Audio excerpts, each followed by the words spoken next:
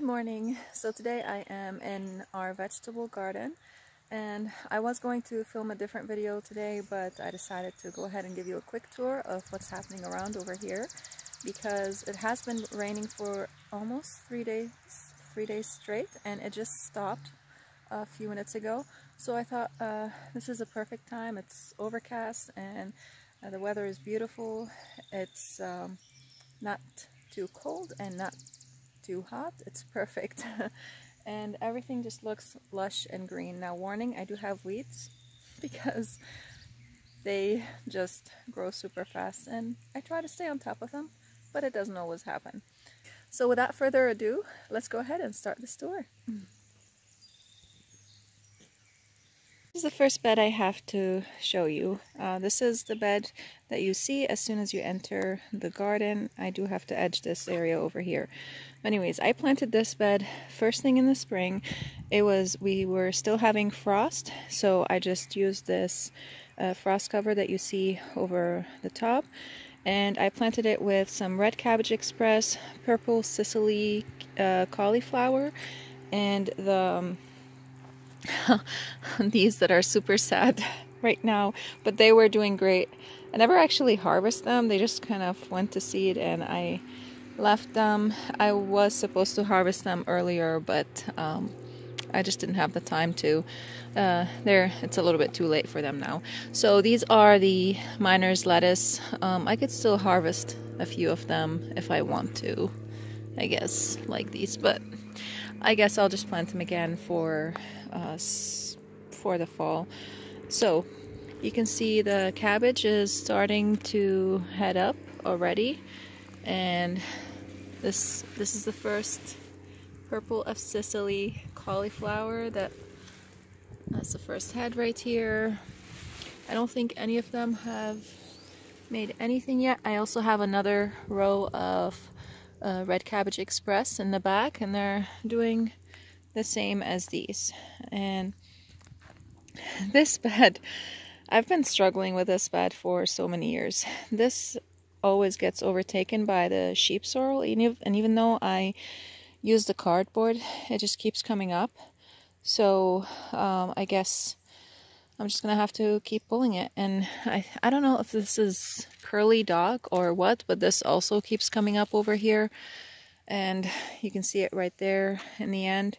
But the sheep sorrel loves this weather. It's a little bit cool, and we've been having really cool nights too for this time of the year, where we've been having 48 degrees and 49 degrees. So, but everything is doing okay. It's not as good as I would like it to be. This is the onion. They're starting to bulb a little bit. Some are doing better than others, and honestly I think it is the compost. I feel like things have done better before I added this compost. This is the compost that we purchased from a local company, and I'm just not happy with it at all. I feel like everything is struggling a little bit because of it, but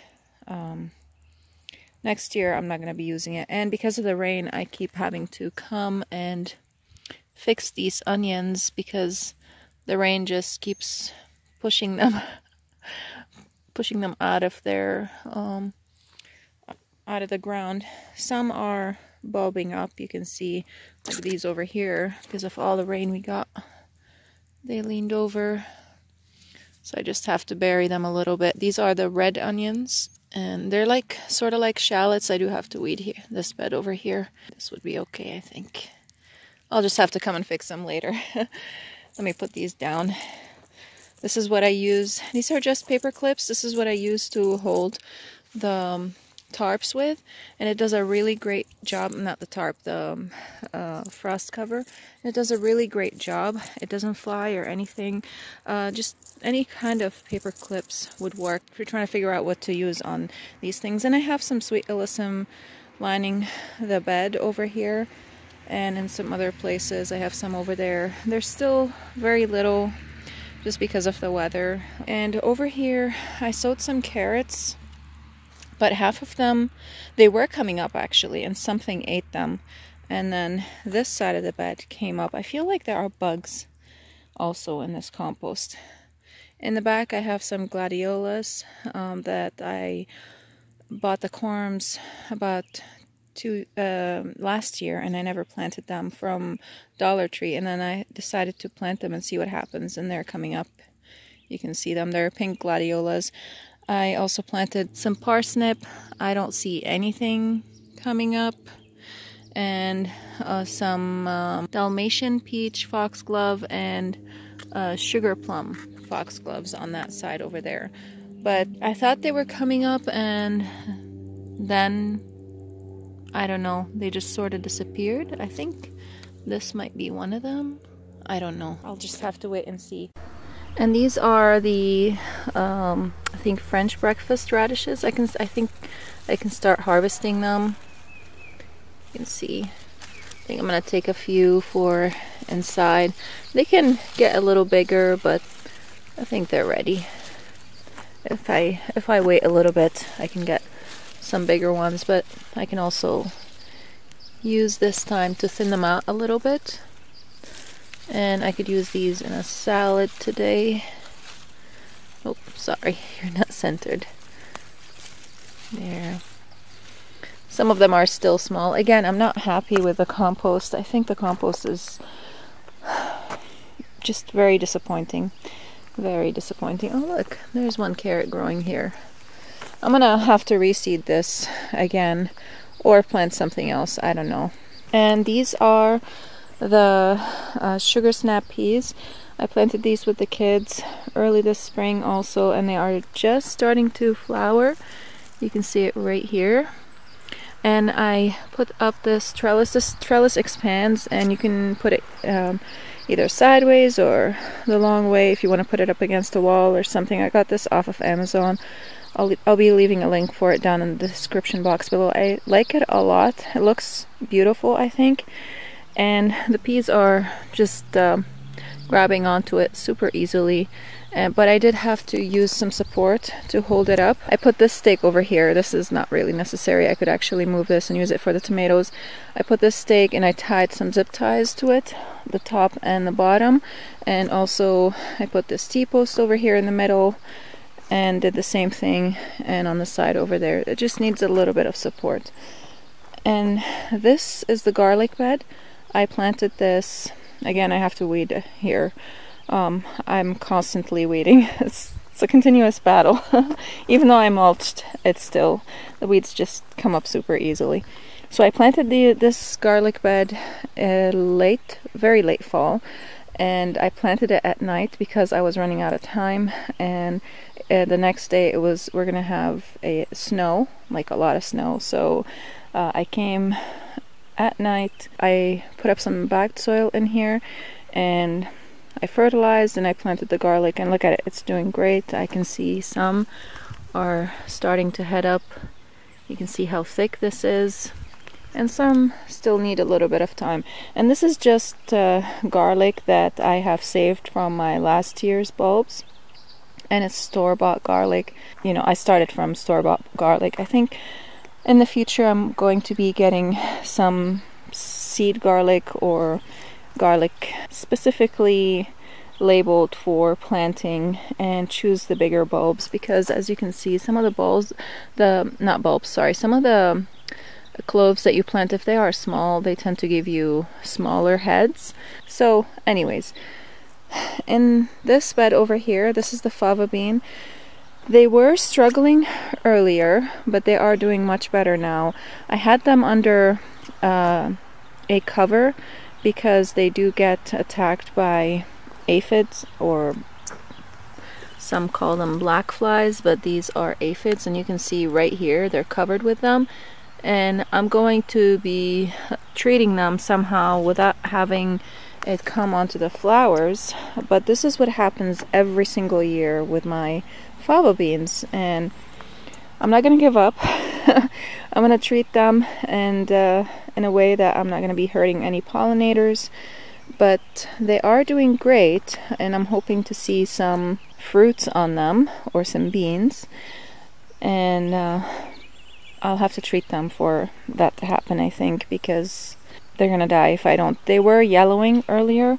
You can see the bottom leaves are a little bit yellow, And I don't know if that's because one day I turned on the water and I forgot it for many hours, and I woke up at 3 o'clock at night and I remembered that I still had the water on, so I just went and turned it off. And over here on this side of this trellis we have some sweet peas also. Sorry, not sweet peas, sugar snap peas. And I think I might have... Did I plant something here other than that? I don't know. But over here I didn't put any labels. I think I might have planted some butternut squash over here. No, melon. Honeydew melon over here, butternut squash on this side. And then I planted some... oh, these are the beans. Yes, I think that's beans. Yes. These are the yard-long beans over here on this side and on that side over here. But because we have been having a lot of rain, they are a little bit on the yellow side. And these are the cucumbers.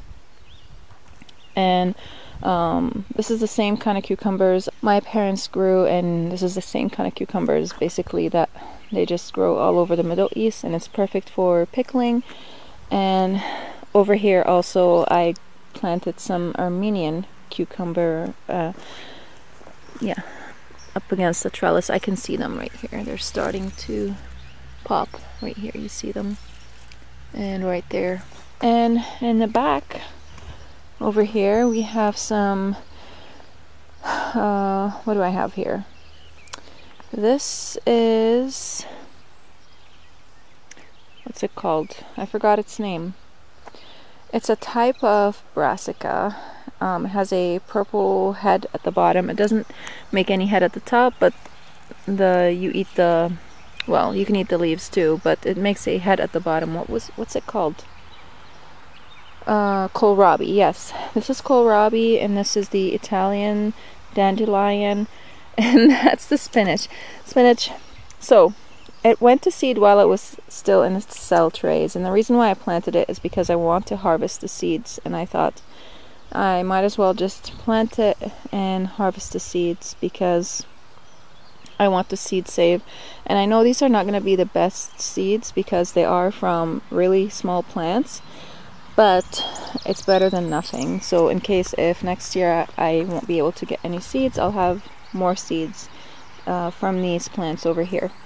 And on this side, this is the oh yeah, that's a Melrose Nero spinach. What are these over here?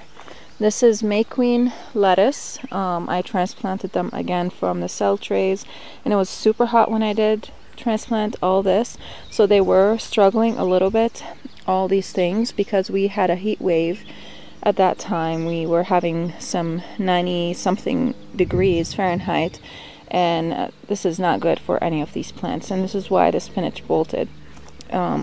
And these are starting to head up, and I can start harvesting from them now if I want to, or I can leave them to form heads and harvest then. And this is the strawberry spinach. Uh-oh, some of it is also bolting. I can harvest this right now. Again, I really am super disappointed with the compost. I feel like things would have done better if I didn't add this compost, but oh well. Now over here we have this black-eyed Susan, Rudbeckia, 2 of them on each side of the bed. These just popped on their own, and I left them because I thought they looked beautiful in here, and they bring pollinators too. And then we have some onions in here. What type of onion here? This is yellow of Panama. This is yellow of Panama onions. You can see some of them are bigger than others.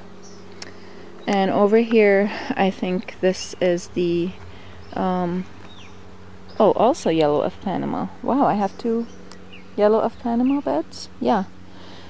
And over here I have some black peony poppy on this side, and these are the purple peony poppies on this side. One of them didn't make it over here in the middle. And these are plantain. They popped on their own. These are edible. they are treated as a weed, but I thought, you know, their leaves act sort of as a ground cover, and I'm doing an experiment to see if it helps the onions or not. But so far I see that the ones growing next to it are not doing super well, except for this one over here. So I'm not sure what I'm going to do about them. We'll see what happens, but I can harvest the leaves if I want to and cook with them, or if they are tender I can use them in salads. So this is just an experiment to see if it is better to leave them as sort of a living mulch or to not leave them. We'll see. Oh look, I have a poppy over here. I'm not gonna mess with it. I could have planted it there, I guess, but I'm just gonna leave it right here. And this is tipping over. Oh, I gotta fix all these onions. Over here, you can see there's just something that's eating them. There are little holes all over them, and I have no idea what's doing that. And some seeds have been just devoured to death already, seedlings. On this side I have the Nagasaki turnip, and over here Tokinashi turnip, and this is the daikon radish, and that is the Nevada, what's it called? Nevada yellow rutabagas over here. So I'm going to have to seed some of these things again. So these are the old beds, and now over here, if we turn around on this side, my husband haven't built the other beds yet. He's still working on them. He painted them with linseed oil. If you guys want to know how to build your own raised beds, I will be linking that video at the end of this video. These are the beds that he built himself. I'm gonna put these aside so that you guys don't have to see them throughout the whole video. And I still have this area, and I was just thinking also I might as well just do this area and just finish the infrastructure for this year, and then next year everything would be ready and I don't have to worry about it. So over here, I still need to come and do some tomato staking. I'll probably film a video on that as well for you guys. But this is how I do single stemming tomatoes, and you can see they're all doing amazing. I had this cover on them after I planted them, and then when it started to warm up a little bit I removed the cover. They were also getting super tall, and I didn't want them to get squished. At that time I brought the stakes and I staked them all. I still have a few tomatoes at the back over there that I do have to stake, and I'll be doing that soon. And in the middle I have these are dwarf tomatoes, the Tom Thumb tomatoes, and some of them are doing better than others. I'm not sure what the deal is. They're all fertilized the same and they all get watered the same, so I don't know what the deal is. The one over there in the back is doing great. I'll show you in a second, but they are all starting to flower. Uh-oh, this one is curling. I think there's some stress happening here. Yeah, I'm gonna be pruning them and staking them. This one too. It's doing a little curling. I think it's getting a little bit too cold at night. So I broke a couple plants of tomatoes, and I ended up leaving two in their pots because they looked like they're about to die. It was this one and that one over there. And in their place there were two tomato plants that I broke off when I was planting, and I just gave them a chance to see if they live or not, and they ended up dying. So I left these in their pots and they started developing leaves. So I brought them back over here and I planted them. You know, sometimes if you don't give up on plants, they can make it. So these won't be, you know, super great, but they will give me something. And I don't know what kind of tomatoes they are because I lost the labels. And then I also planted some basil. You can start seeing it right here. I have some purple basil. I think I might have planted some other type of basil also, I'm not sure. And this is the Tom Thumb tomato that I was telling you about. And in the middle I also planted, between the tomatoes I planted marigold seeds. and they're starting to pop up too over here. If you guys want to learn more about tomatoes, I have a video on tomatoes specifically that I'll also be linking it at the end of this video and in the description box. I have a video about a lot of stuff that I have in here. I also have a specific video about the fava beans. I'll be linking it down also in the description box. Now on this side, I know it just looks like it's just a bunch of weeds, but I did plant some seeds over here on the edge of the bed, and I don't know if I planted something in here. I don't think so, but I am going to be planting strawberries in here. And this, I think this is the blue borage, or borage, how do you say that? I don't know. Some of them didn't come up. Looks like something dug them, or no, that's me weeding. yeah, some of them didn't come up, so it's okay. And over here, I think I don't know what I planted. What did I plant over here? I planted on the edge over here something. It was a type of flower, I think. I'm not sure what it is, but it was a pretty flower. And then I planted some fennel and some celery seeds in here. I harvest celery pretty early. I don't wait for it to like form a head. I like to use the leaves just as well as the stem. I am getting something here. I wonder if that's celery. I don't know. Doesn't look like it. I don't know. I didn't put any labels or anything. I should have done that, but I didn't have the time to. And over here, these are super sad. I didn't fertilize anything in here. I should come back and fertilize. But over here I have some, I think, broccoli. I do have to fertilize them, and they did have some aphid damage on them and the heat damage and all that. And this is the purple, some type of Russian kale. Purple Russian kale, I forgot its name. And on the side, I'm not sure what I planted over here, but I know over there I have some purple Prince zinnias. And I'm going to be finishing this bed also with some stuff that I have. And I have a grapevine that I'm going to be planting in that bed over there. Either in the front, or I think in the front, yeah. Right there. And I still have some, lots of stuff. Potatoes and sweet potatoes and peppers and all sorts of things that are going to be going over here. And you can see the fruit trees. I keep forgetting to prune the bottom of this tree. But I'll be coming back and pruning it. I almost forgot. I also want to give you a quick update on the asparagus. You can see that it's all doing great. It's starting to put some growth, and some of them are sending new shoots. You can see this one right here. And I will be coming back and adding some, I forgot the name of the fertilizer, but it's specially designed for the roots. It has specific things for root development.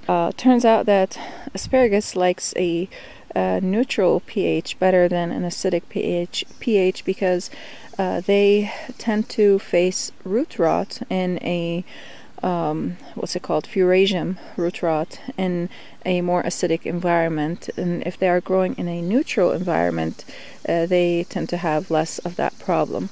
And it looks like over here I got some type of pumpkin. I don't know if this is the sugar daddy or I don't know, some sort of a pumpkin that or sugar pie, oh, probably sugar pie pumpkin. I could be wrong though. Some sort of pumpkin that I grew last year seeded itself over here.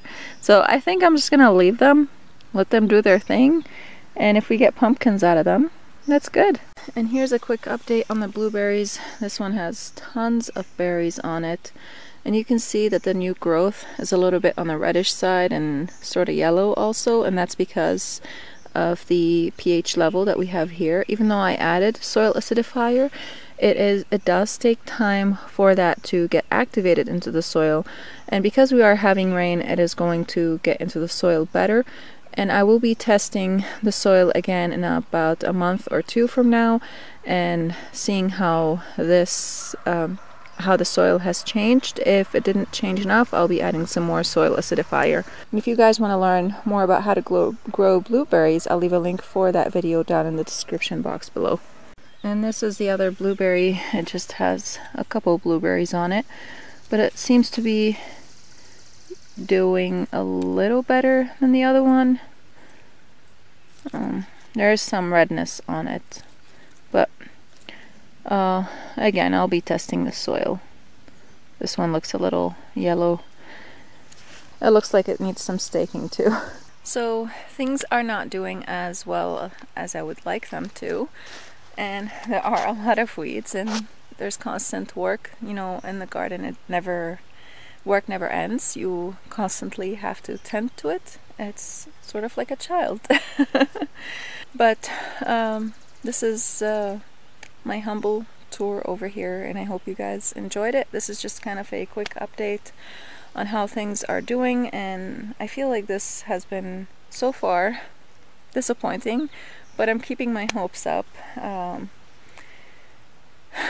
You know, things don't always work the way how you expect them to. I was hoping the compost would help, but it didn't. It seems like the beds where I have the compost at the bottom of the beds, they are doing better, like the tomato bed over here. The tomatoes are doing great, and live and learn, I guess. Right, live and learn.